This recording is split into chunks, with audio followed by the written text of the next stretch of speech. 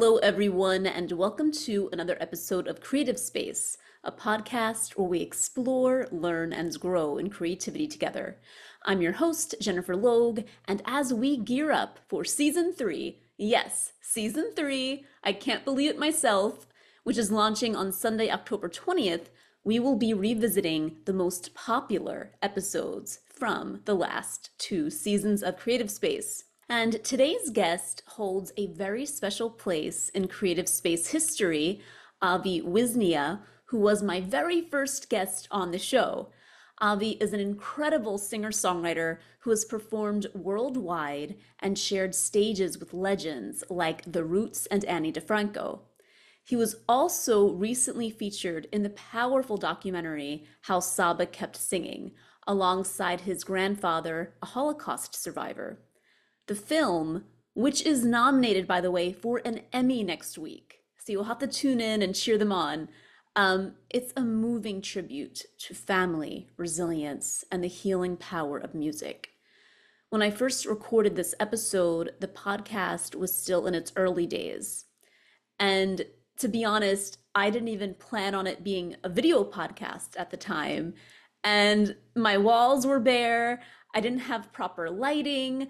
And I don't even think I was wearing makeup, but that's okay because the conversation with Avi was so powerful, that it marked the beginning of what Creative Space has grown into today, which is an incredible platform for artists and creatives from all backgrounds to share their journeys and thoughts on creativity. I am thrilled to have the chance to revisit this captivating interview. In this episode, Avi and I cover discovering his passion for music at a young age, the making of the Emmy-nominated How Saba Kept Singing and performing with his grandfather in Poland, how music became a way for his grandfather to process trauma and share his story, the ups and downs of Avi's own creative journey, including dealing with loss and grief after losing his brother, the power of community and collaboration in nurturing creativity.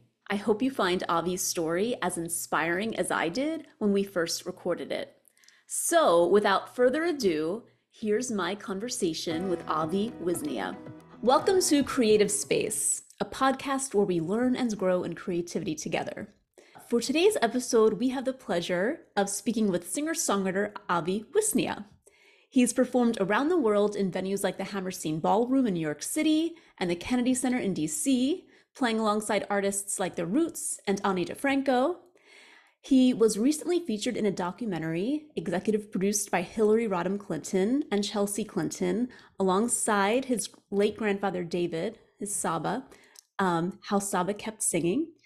And Avi just has a beautiful creative life, and I'm so excited to chat with him as my first actual official interview for Creative Space. Avi, welcome. Yes, I'm honored. Congratulations on kickstarting the podcast, and thanks for that great introduction. Happy to be with you. Oh my gosh, this is so fun. Avi, we've known each other for like 10 years. Have we figured out the mystery of how we actually met? No, I was looking back, and I know that we performed together at the Tin Angel in Philly in 2014. So we've obviously go back further than that. Yeah. So, 10 years it's kind of wild, but I think it must have been something with your involvement in Rock on Philly. I feel like is maybe where we first met, but I feel like I always, like our circles were always circling each other. So it was like we were bound to meet eventually. Especially with the similar trajectory from New York to Philly, Completely. Yeah. That too. But yes, and it's been such a joy following your creative journey and all the magical roads it's taking you down. Seriously, really magical. Yeah, some expected, some unexpected, That's what makes it magical. I want to start at the very beginning, because this podcast, we're exploring creativity from all angles and exploring artists' creative journeys and your experience with creativity. When did you first discover your love for music? Well, there is a story that gets told around the Wisnia household that I can't remember because I was, I guess, 2 or 3 years old or even younger than that. But my parents tell me that from uh, the moment like I had the the hand-eye coordination to hold chopsticks, that I would kind of like go around and drum on everything, just like making rhythms with drumsticks, just kind of like coming up with rhythm and making music, um, just with whatever was around. And that I was going to the keyboard and kind of, fooling around with the keys and really trying to make out melodies from as early as I could stand. So Mm. I don't have a lot of memories of those kind of early days, but I can't think of a time where I wasn't playing piano and making music. So I know it started early. It's something I was really drawn to. And I think the thing that really started me of knowing how to make music for myself was when I started taking piano lessons at 5 years old. 5 years old. Wow. Yeah. You're such an incredible pianist. And Thank you, you. yeah, and musician, songwriter. And you recently got Piano Player of the Year award, I think. Yeah, from the Delaware Valley Public Media Awards, that awards the musicians. It's local musicians and industry people awarding the local music scene. So that felt, I mean, obviously it was a great honor and felt really good because it was coming from my peers and from the community, Yes. but also to be named, best keyboard player because I've been playing since I was 5. It just felt so validating. Like, Hmm. I've been playing for a long time and I've been working on my craft and finding my voice on piano, and it's what I feel most comfortable writing with and creating with. So to kind of be recognized for that felt, you know, just really, it was a really special award to win. For sure. Much deserved. And, you know, who inspired you back in those early days as a musician?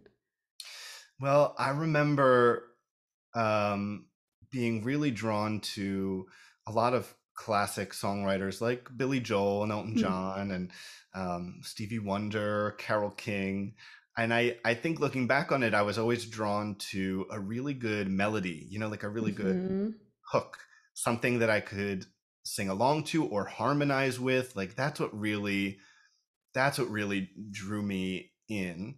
And of course, I was listening to the radio and Debbie Gibson, and I was obsessed with this band. I don't know if you know them. They're called the Jets. If you remember in the 80s, um, there was this like group of, oh, I think they were Hawaiian brothers and sisters. Oh my God, I watch, or maybe they had a concert in Hawaii that I used to watch all the time. Oh my But it's gosh. that kind of, do you know the Jets? I don't, but now I'm gonna have to go on a YouTube dive Go and back. They definitely have they have a best of album, and you'll know there are like definitely some radio hits in there. But it's kind of like um, that accessibility that music had, something you could really sing along with and sink your teeth into. But then there was also the real musicianship of those mm, songwriters that I mentioned that um, made it not just a fun song to sing along to, but really interesting and did something unexpected um, with it. And I think that's when I got really, I think the person that excited me the most when I got a little older was Ben Folds, because he hmm. would do these things with the piano that was pop and accessible, but there was like a little bit of punk with it. He would like throw his bench at the piano, or he would incorporate classical music and kind of Scott Joplin stuff into his piano, just really turning on its head what I thought of was a typical singer-songwriter who used the piano. And sometimes that's what you need to open up your own creativity. You need Hmm. somebody to show you the way, right? What is possible, that something different is possible, and that allows you to create something different. Yeah, and it's so incredible when artists use their art in a way where they're able to reflect the entirety of their life, their experience, like their influences in unique Oh yeah. ways. And that is like, you know, that's what we all reach for, right? Well, and I think we're all we are all combination and the confluence of our influences. Like, we Hmm. don't come out of a black hole. We don't create something from nothing. We Nope. create something from everything. And so we are the combination of all the influences, everyone who we listen to, every piece of art that you look at, every record that you listen to, the people in your life, the people that you love, the people that you hate, everyone that talks Yeah. to you. You take all that in and you filter it and you channel it, and it comes out in this unique combination that's only you, that's only You. your voice, but it's filtered with all these people. I have a song called "Something New" that's totally about that, because I was having this songwriter's block about putting out. Who am I to put out my music when there's people like Stevie Wonder and Billy Joel out there? And um, in order to kind of get past that, instead of running away from it, I ended up incorporating little bits and pieces of a lot of musicians that had influenced me. And it Mm. kind of became a tribute to them. And through their influence, I was able to write this song literally called Something New, but to create something new out of that. And that's it's you pay tribute to the people that came before you, but you find a way to make it unique. Yeah, and take your own experiences and being honest like that. I can't think of, as an artist, I myself feel that. Like, who Yeah. am I? We'll talk about this later, but especially when you have a hiatus from Yeah. writing for a while, that insecurity that like kind of festers. Yeah, um, there's always doubt and self-reflection, and it's a twisty, winding road we lead, being a creative people. yes. And then when we fight through it, there's a light at Yeah, the I end of the mean, tunnel that other people latch onto and relate to. Like that song is so relatable. And like, the world needs that. People need that. yeah, and you have to fight through it, because the thing that I realized was the alternative to fighting through it is you don't create, you don't put anything out, Oh, you retreat. oh And God, Avi. I think when you're a creative person, when you know it's your passion, you you you feel it. You feel like that I have to put something out into the world. I just feel that drive, and that's kind of what happened with the song. I was like, I have to find a way to just put something out, because yes, there are all these great people that came before me, but I want to participate in that. I want to be a Yes. voice in that conversation. I think I do have something to say, and sometimes the only way to find it is to start putting stuff out there and see if it feels right or not, and then you change and you mold with it. But you've got to just put it out there to start. To even start, for sure. This is a Um, very open-ended question, but Hmm. this is creative space. So, Avi, how would you define creativity? I know. Well, I think creativity is making something that doesn't exist, and it's not, again, not creating something out of nothing, it's creating something out of everything. But Mm. creativity is really that struggle to create something that doesn't exist before. And that's through your filter, or even if you're copying something, it can't be an exact copy, right? And when Like I a think cover of, song, yeah, a for cover song, instance. even if you're a cover band and you're trying Mhm. to play it exactly the same way that somebody else did, it will never be exactly the same. Because it's always filtered through you, and you're not that other person. And something, certainly, I mean, I love doing covers of people's songs, and one of the most fun things for me is taking it and reinterpreting it in a totally different way. Do a jazzy version of The Cure, or a swanky lounge version of TLC's No Scrubs, something Right, like right, that. right. Because it's so fun. You're also playing with expectations, but they're there are such wonderful pieces of art out there that sometimes it's cool to play with that, something that's kind of already fully formed. Hmm. um but and I also, when I think of the word creativity, I just think of playfulness. Like, Yes. creativity is the ability to play and have fun, and that's a lot of what I associate with making music, is playing with other people and bouncing ideas off of each other, and you always find something that didn't exist before when you do that. You know, jamming, just getting in a room and making up songs or playing other people's songs, you know, that inspiration, just that fun. It's having fun and again making something new. Oh my gosh, that's the best place for it to come from. Yeah. You know, it's just the joy of Yeah. creativity. And I feel like the best things come out of that. Yeah, Just, creativity for me is joy. That's, you know, and it should be joyful. Even if it's something painful, there's some mhm, joy in that, you know? for sure. Especially when you're able to take something painful and turn it into something beautiful that other people can relate to and get them through their own experiences, you know, that are similarly painful. 100%. Where do you think creativity comes from? That's where does it come from? You know,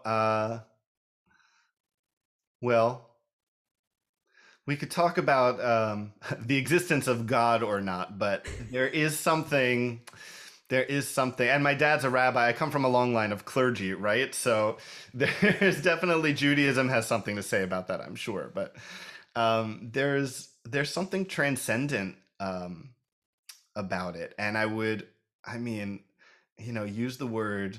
I would even use the word divine, even though Yes. that might mean different things to different people. But you know, I just think about another song I wrote called Rabbit Hole, where and this was, you know, back in my college days before I was performing out. So this is a song I still perform. It's on my albums, but you know, I like had started writing it a long time before I was performing. And I just remember it was one night, there was nothing special about this night, but I just had these ideas for these lines and I kept going to bed, getting in bed, getting ready to go to sleep, and then I would like jump up because I would another lyric would Huh. come to me, and I would write it down. I'd be like, okay, I got that out of my system. I'll go back to bed, and then another line would come. So it was almost like that, something divine, right? It was Yeah. almost like, am I doing this? You know?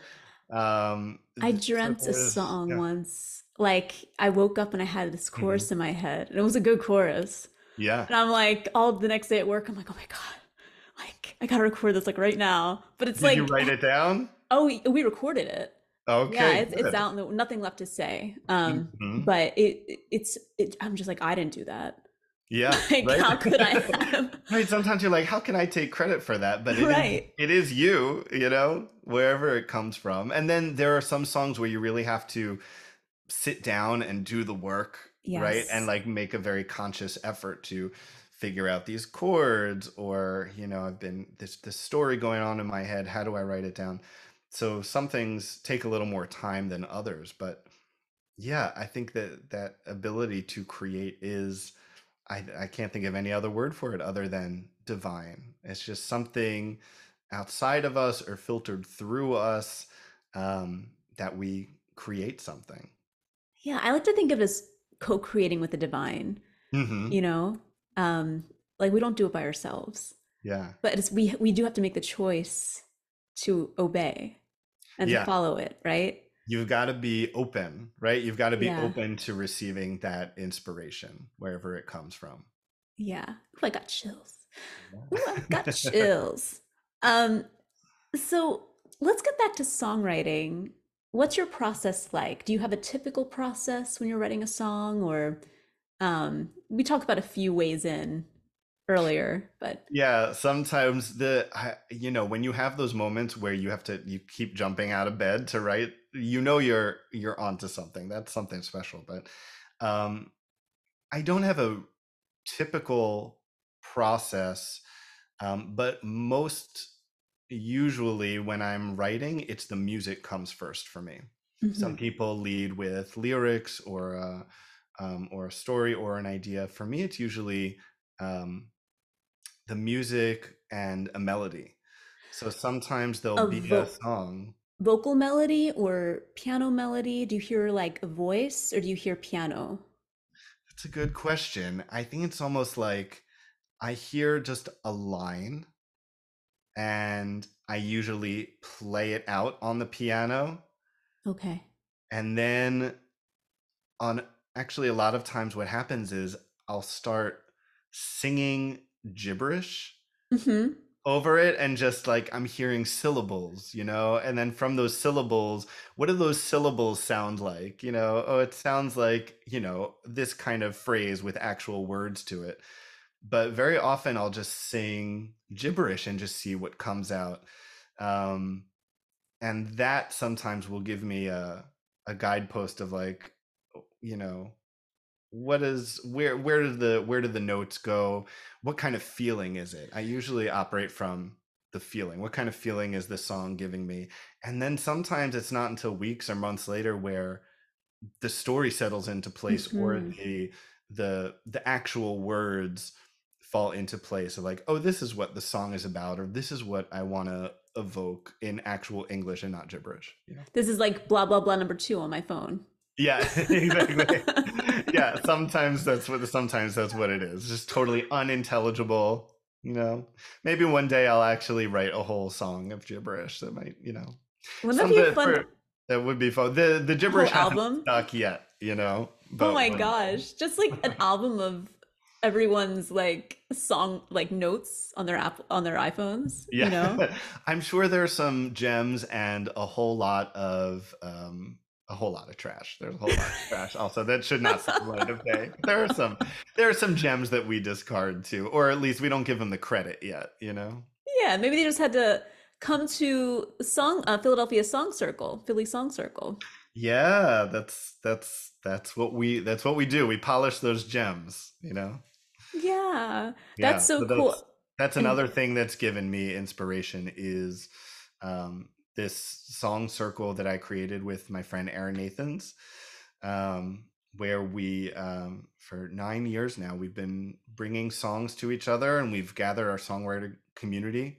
Started as a just a group of us in my living room, and we slowly got more friends and word of mouth, and now we have over 400 members um, that come and participate and that are connected to us through Facebook. And people come from all over the area. And once a month we get together and we workshop songs in progress. So we actually get to, um, put these ideas that are not finished, that are not complete, but we get to workshop them with our peers and with other people that understand the creative process. And yes. a lot of my most recent songs were completed that way, or at least were able to evolve because of feedback that I got from my friends and these people that I trust in this community. I have to say that my favorite songs that I've done have been collaborations. Yeah. Like I'll come with something, but then when you have someone else working with you, it's just a completely different creation and just it opens up so many more possibilities and everyone brings something different to the table that you couldn't have done all on your own. And there's Yeah. just something so magical and special about that. Like, Sometimes it's good to get out of your own head, and you yes. you need somebody else to help you do that, right? Yes. And to Hmm. bring it back to joy, I think it's the joy is easier to channel when you're with your collaborators and your friends and stuff, Yeah, because on totally, your own, totally. left to Yeah. our own devices for too That's long. right. Um, That's true. That's true. When you're left to your own devices, sometimes you can bring yourself down, or you stop yourself from you start to doubt yourself. All those things creep in, right? And that's what other yep. people can do, can help pull us back out of that and keep us going. We all need each other. Yeah. Yeah, So, very true. uh, Making music is definitely a, a, a community endeavor. now segueing a bit to your new album, Catching Hmm. Leaves. Um, so it opens, the title track, Catching Leaves, opens with these lyrics. I spent the afternoon trying to catch leaves before they fell on the ground. Couldn't predict where they'd go in the breeze. Got tired of chasing them down. And then at the end of the song, you sing, Sat on a bench and one fell on my knee. Hmm. Like, and when I heard that, I was like, oh man, I was like, that is life. That is also the creative process sometimes. What was the Yeah. inspiration for you with that song? Well, quite literally, I was actually trying to bring a song to my songwriters group and trying to come up with one. Um, and uh, I would go to this park near my house in South Philly. It's Palumbo Park, it's this cute little pocket park next to the Fleischer Art Building, and it has this beautiful, colorful autumn mural painted on it. And it was like a beautiful fall day, and I was sitting on a bench, and I was literally just watching the leaves and taking in nature. And I find a lot of inspiration from nature and the natural world in general that works its way into my music. Um, and I saw this pile of leaves, kick up with the wind and swirl around in this beautiful chaos. And I said, I want to write a song that sounds the way Mm. that that looks. Mm. Um, so I was literally writing about the leaves, but the song is very much for me about um, it is about finding inspiration and trying to grab it, trying to chase it.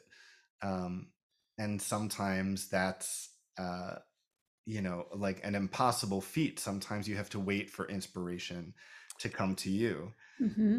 And that's what happened to me sitting on that bench. That leaf falling on my knee at the end is inspiration finally coming to me. Sometimes the things that we want, we can run ourselves ragged by chasing them down. But it's really not until we stop and take a breath and take stock of where we are and be present Hmm. that um, that life also happens and realizations can happen, creativity can happen. You know, sometimes we're rushing around too But much. back to Catching Leaves, it's been 10 years since your last full-length release. So do you want to talk about that a little bit? Like what happened in that time? Yeah, I mean, a part of relating to taking a pause and taking a moment, right, and needing to find your place and find your way back to creativity and the things you love.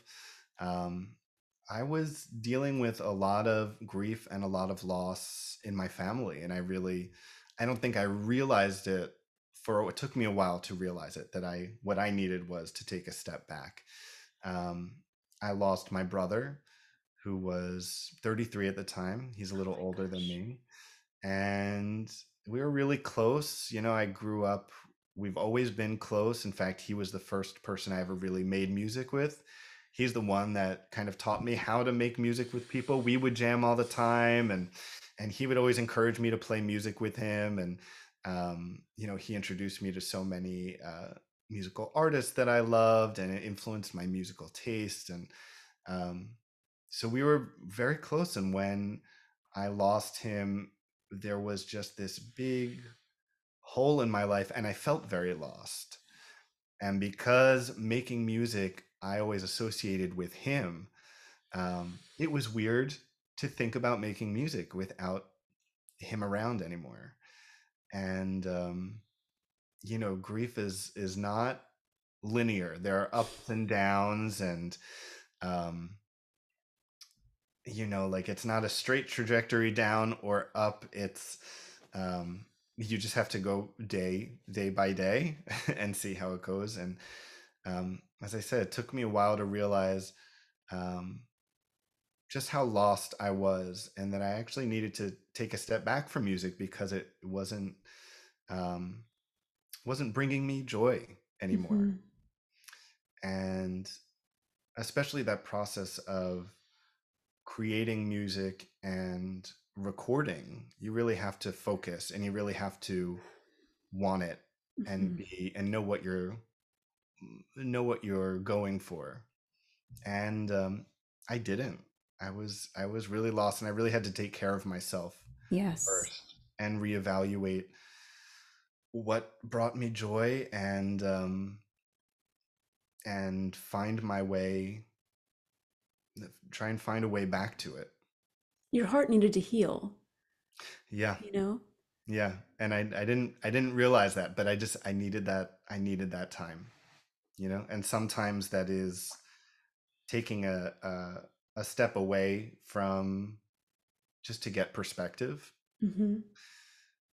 And then there's also something that that I tend to do, which I don't know if other people do this too, but sometimes you take a step back and you're with yourself just for too long, and then you get kind of stuck there. So I can relate to that, Avi.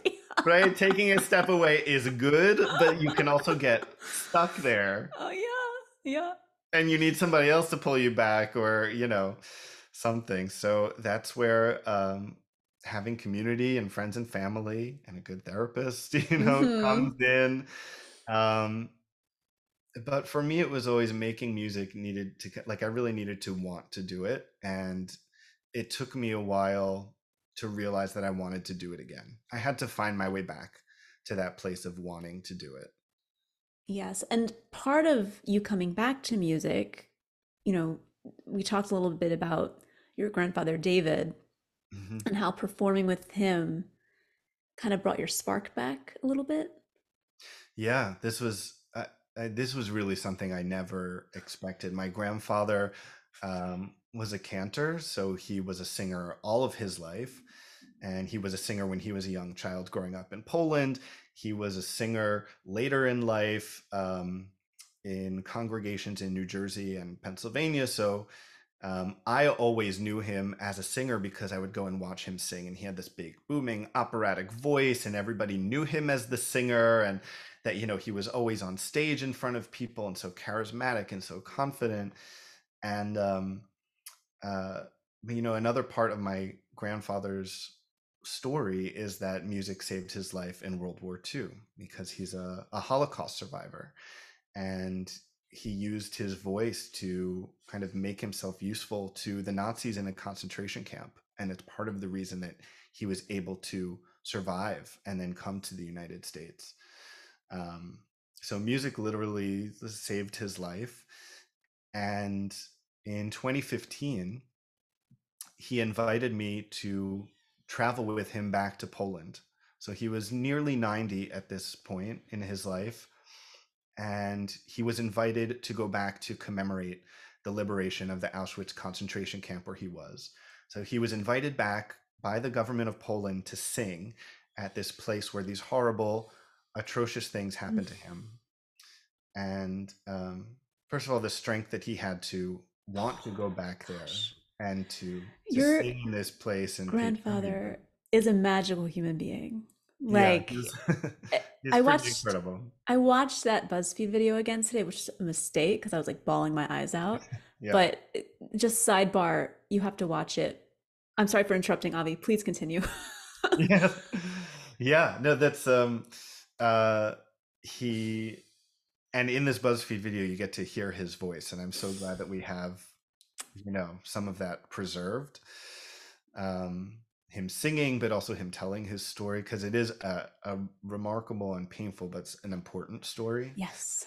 Um, and so he invited me to go back to Poland with him to help him travel because he was 90 years old, but Mhm. also, as I had grown into my own musician, we started performing together. So I would go back and I would play piano for him.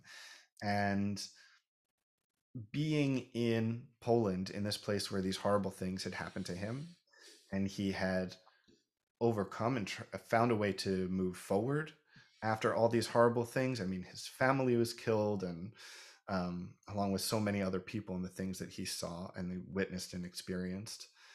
Um, and then I went and I saw him sing in full voice, knowing the life that he had created, um, and that he was still able to not only to make music, but that music was his his his gateway to talking about things that he wasn't able to talk about, or to express things that he wasn't able to Mm. express in words. It was his way of communicating to other people. It was his way of bonding with me through music and teaching me his music, and when we were kind of arranging music together. Um, yeah, and he really inspired me that, and I heard it in his voice that even the horrible things that he couldn't talk about, the pain was there and what he went through was there. Um, and some things I think I learned from him that some things um, you never move on from, you carry with you, but you Hmm. move forward with them. Yes. And one of those vehicles, one of those ways to move forward is with music. And so I learned that from him, and I found my way back to music with him because I ended up performing with him and helping kind of coax out his story, and learning some of his music and wanting to keep his music alive. So he would tell me his story, and we ended up performing more together and ended up doing programs where he would actually talk about what happened to him. And I was a part of that. I was able to help Mhm. him with that. And it was through music, a lot of it, that would help propel the story. And then, I mean, it's just such a beautiful, from something so painful, all these years later, you're able you were able to bond with your grandfather in this way, like, and to travel together and to create something together that's making an impact on so many people's lives, like it's the most incredible story. I mean, I can't get enough of that video and the documentary that got premiered a few months ago at the Hot Docs Film Festival, Yes. How Saba Kept Singing. I mean, I'm not sure if you want to talk about that at all, but it's just so Sure. moving.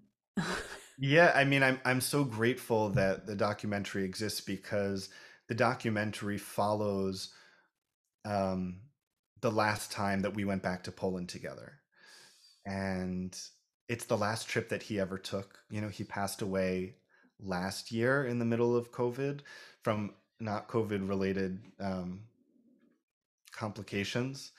Um, but it was in the middle when we couldn't travel anywhere. So Mm. the last thing that we did when the world was open, was travel to Poland and go and do these performances where he grew up, and do these performances back at Auschwitz and commemorate.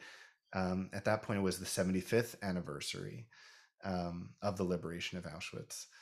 And to have all that recorded in this documentary, you hear his story and his music, um, but you also get to see the two of us making music together. And I get to see him talk about what that means for him, which is Mm. just really meaningful for me. And to know that his voice will always be preserved. When Oh, I was watching that documentary, like there he was, like alive oh, and singing again, and yeah. um that's something beautiful too, that I feel like as creative people, we create something and put it out into the world, and hopefully, and now, with videos or albums or anything digital that's out there, like you create something, and it's out there for people to interact with, and hopefully it will be long after we're gone. But that's our you can't help but change the world by putting something out there like that. So you got to put it out, no matter You've how got to put it painful, out. no Yeah. matter how hard it might be, because the other side is so much better. Because I just think your story with your grandfather is like just the most beautiful thing I've heard in a long time. So I hope people listening to the podcast get to learn more about that too. And you have a website dedicated to this project. Do you want to say the name of that, if in case people are interested? Yeah, the website is called My Polish Wisnia. And you can find it it's a part of my website, aviwisnia.com, because I started blogging about our travels together, just making these little posts. And I was so amazed at um, just how impactful it seemed to be to people, just the response that I got from these posts of people following us and so interested in my grandfather's story and what we were doing and tracing his steps and the music we were making together. So I knew I wanted to put all of these posts and kind of the journey of the many trips that we took to Poland together. So yeah, that's on my website, and I called it My Polish Wisnia because my last name is Wisnia, Mhm. and in Polish, Wisnia actually means black cherry. So it's like a Okay. flavor. So Cool. everywhere we went, people would give us these like cherry flavored desserts and vodka and all these things, and uh, it was just such a part of rediscovering that history. And of course, in the Wisnia family, we love to eat, so anything Yeah. food related is also very important. Very welcome. Yep. Yes, yes. So there's a lot of eating, a lot of music making. Yeah. Oh my So, gosh. and I was able to record it all in this one place, and the documentary will hopefully be coming out soon. We're just waiting for distribution, but um, yeah, it is done, and it has a lot of incredible support. You mentioned Hillary and Chelsea Clinton, who are executive producing it, and it's um, I just know that my grandfather would be so happy that his Mm. music is out there and living on. And um, it was also that finding something that I could be a part of that was bigger than myself. Yes. That also helped me kind of finding my way back to being like, okay, you know what? I'm ready to take a look at some of my old songs and dust them off and start thinking about putting new things out there, and eventually finding the strength, because it really felt like that emotional strength to, okay, I'm going to put out a new album. I'm ready to put new stuff out in the world. I'm ready to put my voice back out there in the world. And it took that whole journey, all that time, to realize that it was the right time. Thank you for tuning in to this special rerun of my conversation with Avi Wisnia, the very first guest on Creative Space. His reflections on creativity, joy, and resilience continue to inspire me, especially as how Saba Kept Singing heads into the Emmys next week, which is so cool. If you haven't yet, I encourage you to check out that documentary and also check out Avi's latest album, Catching Leaves, and dive deeper into his music at aviwisnia.com. I'd love to hear what resonated with you from this episode. Feel free to reach out to me on social media at Jennifer Logue or leave a review on Apple Podcasts so more creatives can discover Creative Space. Thanks again for being part of this journey with me as we revisit the best of season 1 and 2.